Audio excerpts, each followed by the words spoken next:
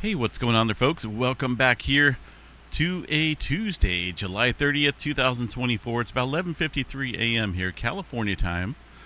Latest activity on the globe here shows a 3.2 earthquake around the Mediterranean. We did see some movement up around the Greenland area, just off the coast there of Greenland, within the last hour and a half or so. 5.1 earthquake, very top of the globe. Looks like prior to that, a little 3.6, so a little increasing movement up there in that region. Of course, that is way up on top here, up around this area where we got a divergent boundary activity, or tectonic plate here.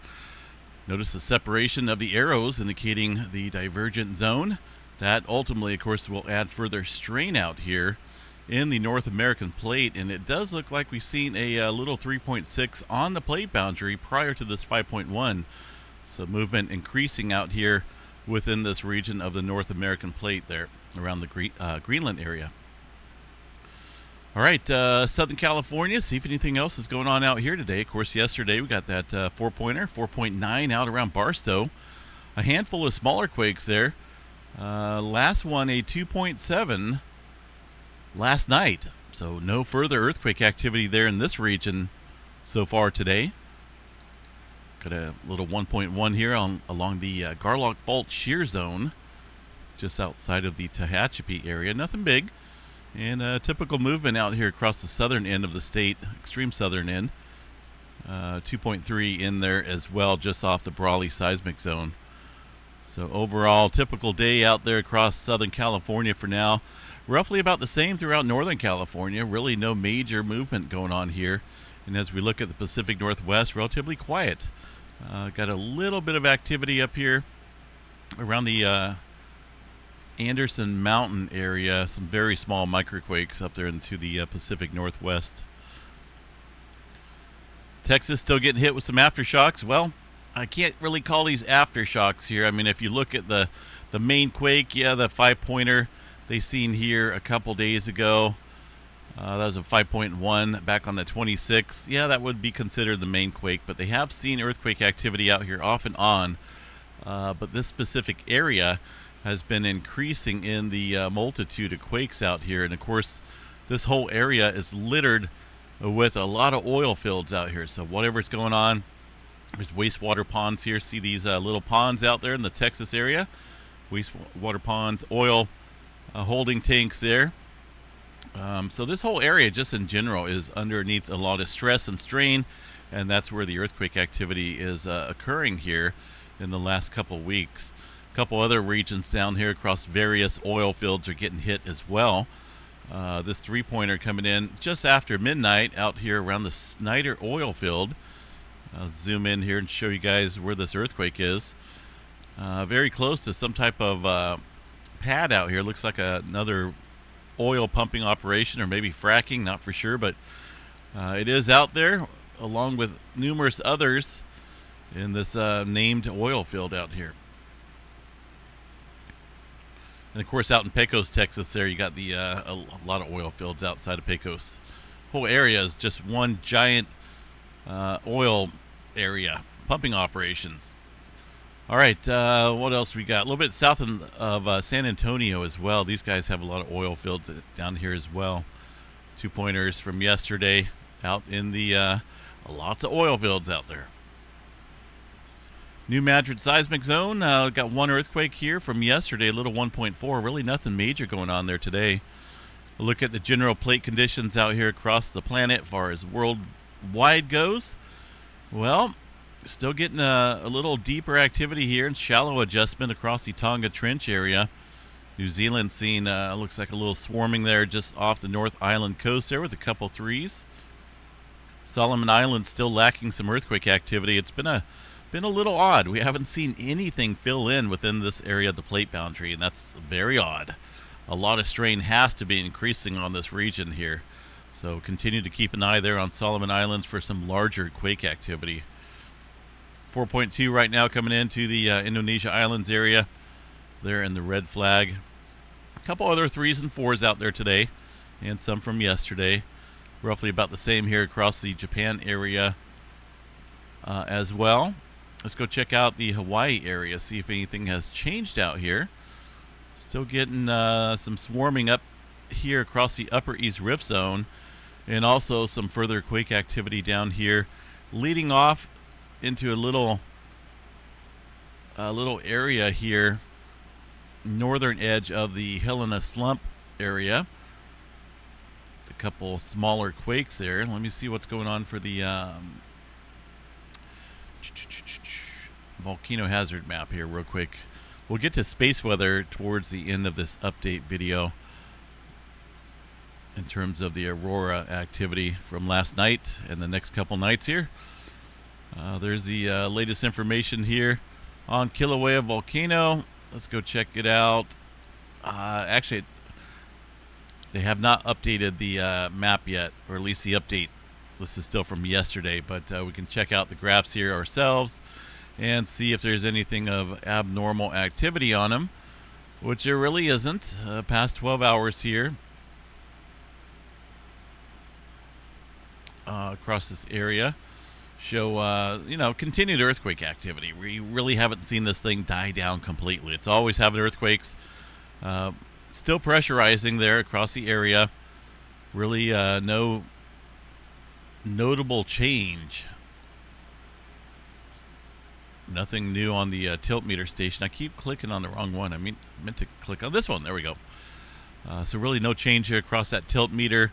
Overall inflation there across the summit area continues to go up slightly, but overall we lost a lot of volume of magma there from the summit off to the upper east rift zone recently, and just a waiting game here. So we'll continue to keep an eye on that. Alaska area, still seeing some movement across the entire northern area here of the Pacific Plate boundary, but really nothing of abnormal activity today. And across China, eastern Afghanistan, and a little bit in Iran from yesterday. Let's take a look here at the earthquake 3D globe. Really not a whole lot of change out there across the Middle East area for now. And the Mediterranean region, quite a few twos, but really that is just normal on any given day. Little 4.9 down in the South Sandwich Trench area from yesterday or late last night. Yeah, interesting activity up there around the Greenland area. Let's go check out Iceland in terms of earthquake activity. This is getting a little ramped up here, it looks like, across the area of the Svartsengi region. Got a little separate swarm going on here west of Grindavik, south of the Blue Lagoon and the power plant area. Nothing big for now, but getting a little bit of earthquake activity. Somewhat deep, though, about 5 kilometers or so in this area. This whole region right here is quite inflated, and it's getting close to another eruption here. Just gotta wait a little bit. The key to watching this, of course, is going to be a lot of earthquake activity, which there's not a lot right now, but a little increasing movement there across the Svartsengi area. Here's the vertical displacement. Notice, have they updated this yet? Looks like they have. We're above the previous level seen there. Back in the end of May, we had that last eruption. Gone down a little bit here in terms of inflation, but now we're back up again. So we're recharged here for the next eruption there across Iceland. Just a matter of time before that takes place. See if we got any new updates from the Icelandic Met Office, which we do. Increased probability of magma flow and even an eruption in the coming days. And this is put out here from the official folks here. It is slowly increasing, and they are noticing that as well, as far as the number of earthquakes around the area. Model calculations now claiming that there's enough pressure built up underneath the region here to trigger a new event in the coming days. So we'll continue to watch that. Grindavik area down here in the potential hazard area as well. Most likely scenario, though, is that it's going to be up here across the craters area where we've seen the last couple eruptions, but still the Grindavik area, the town there, little village, is potentially in that zone as well. All right, let's get to space weather, no tsunamis, space weather activity. What happened last night? Where's our G3 class storm? Where did it go? See, it just goes to show you sometimes, you know, you predict something and then it really doesn't happen. Yes, there was a little bit of uptick. I think we reached up to a G1 class storm. Let me double check that and see where we're. Where's our real time? Right. Okay, so this is the most recent data. 24-hour observed maximums there, G1 storm. So we only see the KP index up around the 5 or so. Not the 7 like they were forecasting here. Now, that was the predicted G3 class storm. We only reached G1. Over the next couple nights, we're expecting the G2 class storm off and on, according to the Space Weather Prediction Center, and it's forecasted up here as well. So unsettled conditions there in terms of aurora potential over the next couple nights. Now, not for sure why we didn't get the major increasing elevated activity like they were forecasting. Everything was pretty much in tune. Let me see here. Let me check the latest real-time solar wind stream here.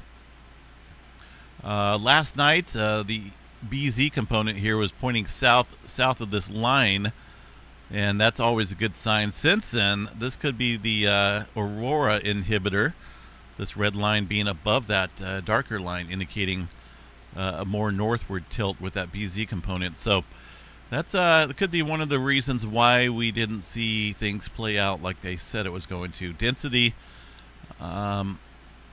is really not up there too much anymore. It's starting to go down. The wind speed, as far as solar wind, is starting to go down as well. But still, they're calling for, you know, G2 storming conditions here over the next couple nights. In fact, the forecast here shows you guys KP index around 5, tomorrow night 6. This is very iffy, and it's all dependent on that BZ component there of the interplanetary magnetic field, on whether it's pointing north or south. The south below that line is going to be good for auroras. North above that line is going to be bad, suppresses the activity out here. But this is the forecast here for tonight, tomorrow. Seen some auroras down into Nebraska area, Kansas area as well, but you really had to look and you had to use a long duration exposure, I believe, to see some of those auroras. Like if you had your phone set to you know, a number of seconds that it allowed the light to come in, it amplified the auroras a little bit on the phone photos. But yeah, so we'll see what happens over the next couple nights here. This is what they're calling for, off and on chances here of auroras reaching maybe up to the KP index of 6 or so. As far as any major solar flares go, looks like we're going back down here into the C flare category. Number of different sunspots currently facing the Earth, but they're starting to drift further off here across the western limb of the sun, or western quadrant of the sun here. We'll continue to keep an eye on these areas as they are possibly getting ready to produce maybe some M flare, maybe an X flare or so within this region. We'll continue to keep an eye on these multiple sunspots out here. Also back around the eastern limb, we've got a number of sunspots as well. Not a whole lot of complexity, but we'll continue to keep an eye here for some flaring in the coming days. 25% chance for X flare, M flare 80, C flare around 99% chance or so. Far as Storm Prediction Center goes, in the severe weather category, got an enhanced area here across a few states. That is due to, looks like, some tornado potential there in the green. Wind appears to be the main damaging factor out here for severe weather. So we could see some high wind gusts associated with these thunderstorms, whether it's inflow or outflow. We got a potential of seeing some damaging wind gusts out there across that area, Missouri, Iowa, Illinois area, and portions of Nebraska, Omaha area. As far as hurricanes go, well, let's check out the asteroids out here, see if we got any close approaches going on. Oh, this one's under 1 million miles. That's still fairly far away. Well, here's another one well over 1 million miles. some big asteroids, but really not any close approaches that I can see. A million miles is fairly safe from this planet. All right, folks, I'm jumping off here. Have yourself a good day. We'll catch you guys back out here a little bit later on this evening. It's one of those things with the space weather. We just don't know 100% if it's going to be a good show or not. I'm sure a few folks got to see the auroras last night, but it's not quite as spectacular as what we were hoping for. Current aurora levels, they're pretty quiet. Only very slim chances up there at the extreme higher regions around the polar areas. But that's about it. Have a good day. Enjoy your Tuesday, folks. We'll catch you guys back out here this evening.